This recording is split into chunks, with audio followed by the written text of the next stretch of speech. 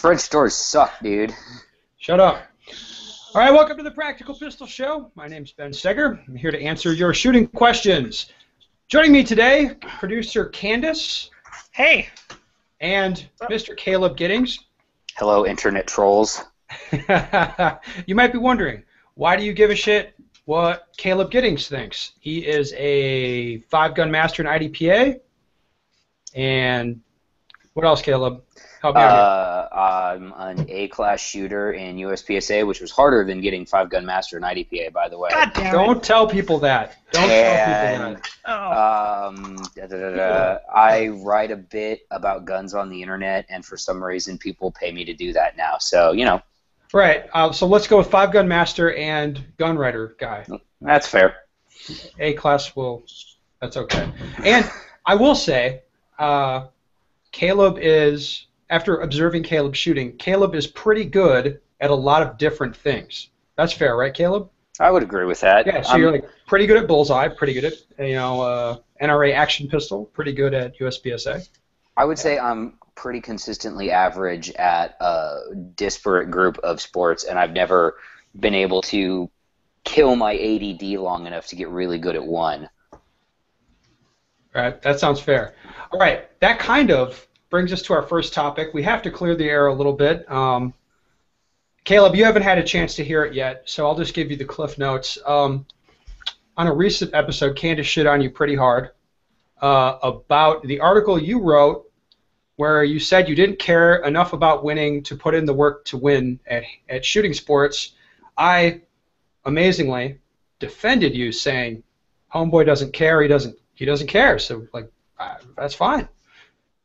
So, so he didn't care enough to write. He didn't care so much that he wrote an article about it. Don't talk like he's not in the room. Oh, man. Well, Candice, defend shitting on Caleb. Defend yourself. Well, you know, the thing was, dude, I mean, you're one of the reasons that I wanted to be a 5-gun master, man. Sorry. But there it is. You know, it's like giving up on it, that's just like the antithesis of like the whole reason I do this at all. You know, it's like, I don't know, man. I don't get why you would want to win and not get better. To me, the winning is just part of that. I don't understand. You know, I understand what you're saying, and I do understand where you're coming from. And to explain a little bit, to give you a little background, I wrote that post on probably at about 2 a.m. from my hotel in Germany, and I was just kind of thinking about stuff and thinking about the fact that I've been doing this blogging. So I shot my first competition match, which is a bullseye match, in 2000. And then I started blogging in 2006. So I've been doing this for a long time, and this last year was hard. I got fucking burned out. I got burned out bad, and I wasn't having fun doing it. And I've always said, and you can search my blog, and this is all over it, I've always said when it stops being fun, I'm going to stop doing it, because what the hell is the point of investing time and effort into shooting or weightlifting or any recreational activity if you're not having fun doing it? And, you know, the truth is I pay my bills these days by selling ads in the firearms industry, not by winning matches or teaching classes. Now, those things are still fun, and shooting matches is still an enjoyable activity, but I found that I just wasn't getting the same emotional ROI, so I don't particularly feel the need to burn myself out even further doing something that I don't love as much as I used to. And, you know, it's funny, after I put that post up, I got a lot of feedback from friends of mine in the industry, people I've known for a while, and the general thought process was that it's been good to take some time off, and that, you know, if I take some time off this year and come back and I'm re-energized and want to do it again, that's great. Or maybe I'll go be a race car driver for a while. All right, Candice. Well, I thought the gist of the article was more like you were saying that the practice wasn't worth it, and you were playing in these hider divisions because you wanted trophies, man. I mean, what's up with that? No wonder you're not having any fun. I mean, there's no juice in it. Well, yeah, and I let my focus get totally whacked for a while, and that's on me, because I like winning and I'm kind of lazy. So, I wanted I'm an honest guy. I like winning, and I'm kind of lazy. I wanted to get the rewards without necessarily putting the work in, and that was part and parcel to the whole thought process of, I used to enjoy practice. I used to enjoy going to the range and train. So if I'm not enjoying that anymore, maybe it's time to take some time off. Right, and now are you back doing what you love now, Caleb? Talking about how great, talking about revolvers on the internet. Yeah, I love. Yeah, like the last 7 articles. What are you talking about? It's like, here's this revolver.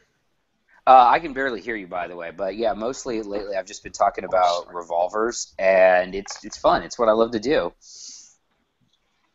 Candice, is my level okay? I can hear you fine, dude. I think it's the iPhone. It's probably my iPhone is shit in the bed. Oh my God. Well, that was boring as shit. I mean, I thought that'd be what? Candice, I thought you put it to Caleb. Well, Caleb, what? I thought you. Man, I can't argue with him. Totally, given just saying that it wasn't working for him, man. I mean, no wonder though. I mean, I would shoot production because it's like that's where all the juice is. That's where all the heat is. That's where all the improvement is for me locally. So it's just, man. That's I don't know. awesome. It's just, yeah, I can understand. I had no idea you've been shooting so damn long. Yeah, I'm old as I look like I'm 19, maybe 20 on a good day, but I'm actually I think I'm older than Ben. I'm 33. I'll be 33 this year. Oh, shut up. Anyway, you're way older than me. Yeah, way older. Man, wow. All right, well, fireworks didn't happen on that. All right, Candice. What? Let's do the discussion topic. Boom. Let's move this along. Damn. All right. The Caleb thing was a flop. What? I thought it was fine. Anyway. I know. You guys kissed and made up or whatever. It's fine. All right, let's move on. Okay, so there's this article on Trident Concepts by Jeff Gonzalez. All right, hold on. Just to back this up, this is titled Dry Fire, The Big Lie. The Big Lie. Teed up an internet discussion on this a while back, and it was okay. It was a good discussion. So let's talk about this article. All right, so anyway, the gist of the article is that he says the bottom line is dry fire simulates several components to shooting, but it's not shooting. The student knows there's no live ammo in the chamber and subsequently is a killer commando every time. Here comes the hard truth. The big limiter to many students reaching their potential is not lack of shooting, but more often the poor shooting they do already. So he's saying that he goes on to say something like he never misses in dry fire and you're not training your startle response correctly and that you can plan around this whole, like, I know how many dummy rounds are in the magazine and stuff like that. All right, let's get to the bottom of this article because there's something I think that's really interesting, like the last line. Yes, dry fire is great and can help create the important neural pathways for movement. It, however, does not address the most common problem with students, and that is the fear. That is something that good instruction, high standards, and a healthy dose of awareness can only do. So I'm going to be honest, I hate this article. I think it's stupid because the guy's saying dry fire is great and can help create important neural pathways. I entirely agree. And then he talks in the article about all these problems and dangers of doing dry fire shittily. And I agree with all that as well. And I'm somebody who, I literally sell dry fire to people. That's one of the things that I do. I think dry fire is great, and I also think there's a lot of problems with it. Okay, so when he titles it Dry Fire, The Big Lie, that's a lie that I don't know if that anyone's telling. Yeah? Sets up the straw man and knocks it down. I'm never going to get down on a guy for writing a clickbaity headline to get people to read his article. That's what it was, wasn't it? Yeah, that's exactly what it was. No, man, Caleb would never do that. No, I do that shit all the time. I'm going to do that shit tomorrow because I got a fucked up gun. But anyway, I think the actual article, to me, the thing that resonated the most with it is when he talks about how it's easy to deceive yourself in dry fire. And I would say that the majority of people who dry fire do not do so from a position of intellectual honesty with themselves. And then I would flip that around and say that the majority of serious USPSA shooters who use dry fire as a training tool are honest with their own dry fire. But that's maybe, there's 20,000 USPSA members. That's maybe 1,000, 2,000 people in the whole country tops that are serious dry fire trainers and seriously honest with themselves about their dry fire, because it's difficult to pull your gun out of the holster on the timer. Who is selling the dry fire lie? Say what? Who is selling the dry fire lie, Caleb? I don't think anybody's selling a dry fire lie. I think What the fuck's he talking about? I think it's a clickbaity headline to get people to read an article that actually makes some pretty valid points about honest mindset. Oh my God, we fell for it! God damn you, clickbait! God damn it. Yeah, but this guy's talking about shooting people in the face. Don't forget. I mean, we're just a bunch of gamer fags, and we're gonna die in the street tomorrow. So I was killed by ninjas 3 times today. Damn. Now, to talk about Jeff Gonzalez for a little bit, Jeff Gonzalez is actually a pretty legit motherfucker. So it's not like he's coming at this from a point of no knowledge on the face shooting topic. And so there's also this kind of, I would actually agree that if your goal as a shooter is to get better at shooting motherfuckers in the face, then dry fire probably isn't as good as it is if your goal as a shooter is to get better at shooting. Interesting. Explain your reasoning. Go. All right, so if I want to get better at Bianchi Cup, I need to dry fire, and I need to actually shoot Bianchi Cup a lot. I need to work on trigger control, sight alignment, all of these things. I don't need to worry about what's going to happen to my startle response when a guy pulls a knife out in front of me, from 21 feet away. It's a completely different training environment. While competition shooting does get you better at gun handling and all of that really, really important stuff, it doesn't get you better at things like managing unknown contacts, dealing with strangers on the street, recognizing a threat before it becomes a dangerous threat. And I think that Caleb, what the fuck are you talking about? I don't know what he's talking about, man. Oh, you goddamn gamers. Look at me calling people gamers. It's terrible. What have you brought me to? All right, so dry firing. So dry fire is you work on the mechanics of, drawing the gun, holding the gun, pulling the trigger, right? That's not important for shooting people in the face. Startle response. You know what? It's really Really? There are certain aspects of it that are. So what I think Jeff is getting at here is the gun handling mechanics that dry fire improves are good things, so long as you're honest with yourself about. And I don't want to put words in Jeff's mouth because he could kill me in his sleep and not even notice. But no, he wouldn't do that. But I don't want to. But the dry firing improves your gun handling. We can all agree that being better at gun handling is a better thing, regardless if you want to be a better competition shooter or a better soldier or self-defense shooter, etc. But there are things that you do as a cop or a soldier or someone who's purely interested in self-defense that have nothing to do with competition, that you wouldn't do in competition. Caleb, that all sounds sensible. Now, I'm not a face shooter myself, but everything you just said sounds sensible to me. And what I'm wondering, because you're kind of making, so you're making a valid point, is that doing dry fire does not make you better at killing people. Well, that's not really what you said. You said it doesn't make you better at doing all of these other things that are related to shooting people in the face, right? Right. But okay, who is saying that dry fire makes you better at managing unknown contacts? I have no fucking idea. Right, so it is. It's a straw man. All we're doing is knocking down a straw man. Yes, absolutely. He wrote a clickbaity headline and wrote a clickbaity article and what you see, and this is now me talking as a blogger. You see guys write clickbait, and they'll use that clickbait and kind of the hyperbole and the blowhard points to get people to read the article in the hopes that the core message will actually get picked up. And that may or may not always work, and usually it backfires and people just read the clickbait and get butthurt. All right, just as an aside, Caleb, do you have a cat? I do, but that's not coming from my cat. God damn it, Candice! All right, she's muted herself. She's going to sort out the cat. Throw it out the window. Cats are the devil. I also have a dog. I'm going to go get my dog because he's awesome. Oh, are you? Yeah, my dog's fucking cool. All right, let's see the dog, and then we can... All right, the cat has been... Caleb's showing us his dog. Hey, buddy. Who's a good boy? Hey, Ruger, say hello to the internet, you lazy asshole. Oh, fuck, you named your dog Ruger. Yeah, I did, because You know what, we named... That's coincidence, because I was shooting at those little targets that are like cut out all the stuff except for like on IDPA, the little zone or whatever, and we called it Ruger for some You reason. called the targets Ruger? Yeah, because they were dogs, man. Oh, man. I thought that was a great name for dog targets. If I had a dog, I would name it Keltec. You know, there's some joke in here about your dog being sickly and retarded with that name, so... No, it would be. Oh, my God. The Keltec booth at SHOT Show. Oh, Lord. What a collection of fucking idiots were hanging out over there. What?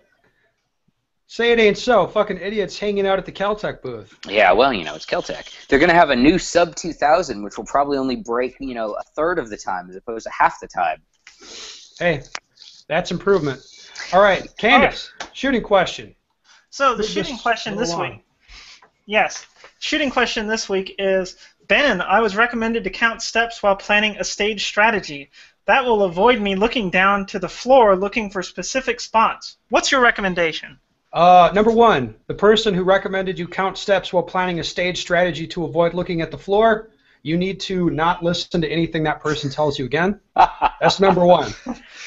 Damn. Number two, don't do that. So we don't need to look down at the ground to. You don't always have to look at the ground to find a spot. So what you want to be doing, if you want to avoid looking at the ground, look for markers that you can find with your head still up. So something at. Jesus Christ, Candice, your cat is out of control. Mute yourself, woman. Mute yourself. I'll talk with Caleb. What a shit show. Jesus, I thought this show was getting better, but... No, absolutely not. But people will love this episode because they love shitty episodes. Well, we got them covered there. Okay, so... What the fuck was I talking about? All right, anyway, so... Counting steps is dumb. Counting steps it's a bad idea. And for that, if you're going to do it for that reason, it's a bad idea. But... You want to find markers that you can locate at eye level. So we're talking, if you see on a stage, hey, I want to be standing over there now, or when I want to be standing specifically in this spot, find a way to locate that spot using a marker at eye level. So like you want to stand right at the edge of a barrel, or at the edge of a wall section, or something like that. Oftentimes you're going to see ways that you can, sort of find something where you don't have to look at the ground and save yourself doing that.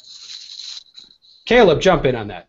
I absolutely agree. Counting steps is fucking dumb. As a great example of that, Ben, you shot Area 3 last year, right? Sure as hell did. And you remember that 32-round memory stage with the one shot on all the turtle targets? Oh, it's depressing, yes. So on that stage, I thought it would be a really good idea for my stage plan to set myself up to count steps, which was not a good idea, and I finished the stage with one round in my 8-shot moon clip, meaning I had only fired 31 shots, so I fucked up bad.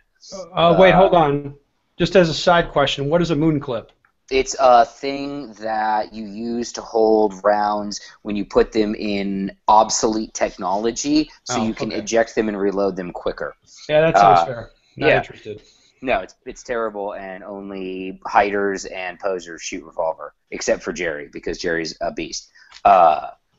But, yeah, no, I tried counting steps because I had this idea that I was going to be like, all right, it's 5 steps to this next position, and I'll shoot these next targets from here, and then it's 10 steps to this next position, and I'll shoot these 3 targets from here. And that was too many numbers. I'm stupid, and I fucked that stage up pretty bad. And every time I've tried to do a plan like that, it's never worked well. And it's much better, actually, like what you said, to look for landmarks, essentially navigate off that, and know what you need to shoot from there. Although I maintain that stage was awful anyways. So you did what we call learning the hard way. Yeah. Oh, fair enough. Candice, are you back with us? Yes, I've been told to count steps, and every single time I think it's bullshit. Yes. All right. Fair enough. All right, Caleb, time for the speed round. Questions for you. Yeehaw. Put out a little blast on Facebook. I saw that. Caleb would be here. Yeah, you did see that, and you didn't really get tore up as hard as I was thinking you maybe would. I think maybe people are just bored of hating on you or something. It's been going on since that fucking TV show, so I think maybe people are finally starting to run out of What TV show was that? Because I don't think I watched it ever. I hope you didn't, because it was terrible, and it was one of the worst things to happen to the shooting sports ever. Okay. Some people wanted to make fun of you because you're short.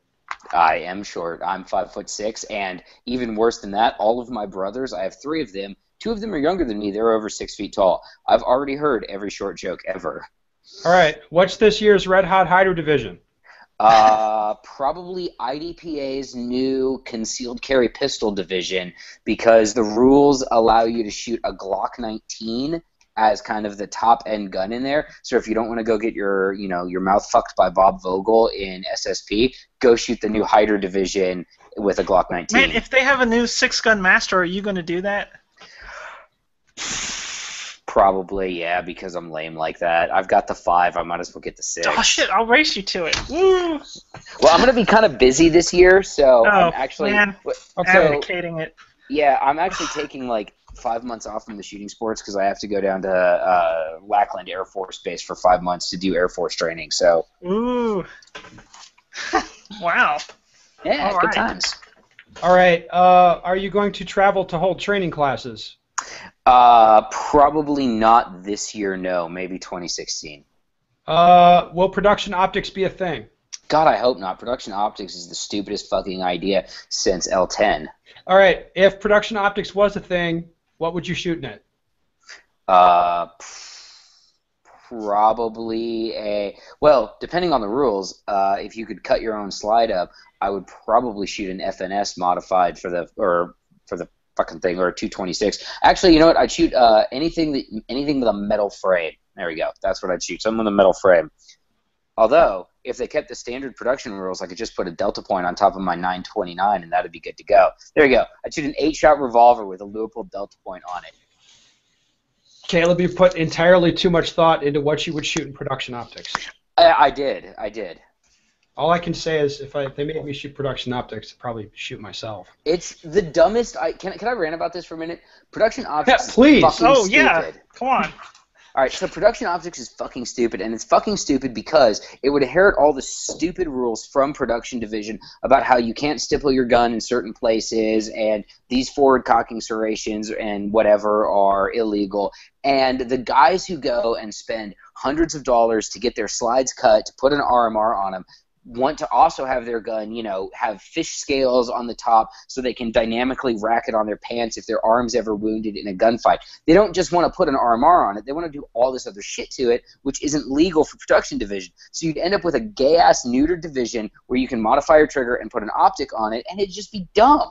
It'd be dumb. Bring back modified. Don't give me production optics. Bring back a division that actually brought about innovation and people trying to think creatively to fit a gun into this box.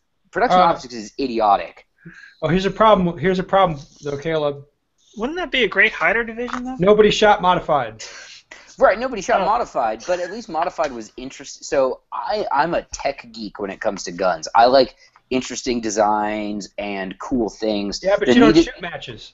No, I don't give a shit. But right. I think modified was cool. So as someone who enjoys the technological side of the firearms industry, I thought modified was cool because it showed what people could do when they were given a white piece of paper to work on and said, anything you can fit on this paper is legal, go. That was cool. I thought that was interesting and innovative. And that one gun that fit right in the box was just so fucking awesome. It was. It really was. Shit like that is cool to me. I'm a gun nerd, and I love stuff like that. And I think production optics is just a lazy cop-out for people who don't necessarily want to, get good at production or spend $3,000 on a competitive open gun.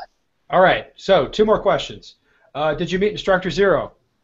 I did not meet him. I saw him at Media Day on the range, and I had this incredible urge to run up behind him, throw a plastic bag over his head, and yell, "Operate now, motherfucker!"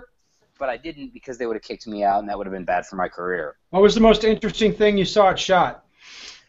No one that watches this podcast is going to care about this, but the most interesting thing I saw at SHOT was the new Benelli 828. It's an it's an over-under shotgun. It's got a really neat inertia recoil mechanism, and so basically what that ends up with is a very lightweight 12-gauge shotgun that weighs 6.5 pounds, but it recoils like a 20-gauge. Oh my god! Whoa! He's killing He's killing me! Oh my god! All right, unmute. Wait, he says he's muted still. Wait, he's still muted. How do you unmute? I don't know how to unmute. Shit. Click on it again. Fuck. That's a good thing that there it is.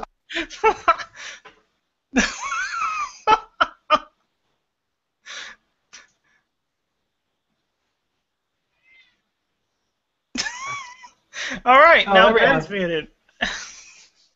What? Oh, I muted myself. Never mind. I'm sorry, Caleb. Thank you for joining us, Caleb. You can, get the fuck out of here. Eject. Bye. All right, that's going to do it for us today. If you have any shooting questions you'd like the answer to, head over to benstoker.com. Send me your question. I'd love to answer it for you. If you have any comments for Candice, head over to the YouTube channel. She loves comments. Right, Candice? Oh, man, they make my day. All right, well, that's it for us.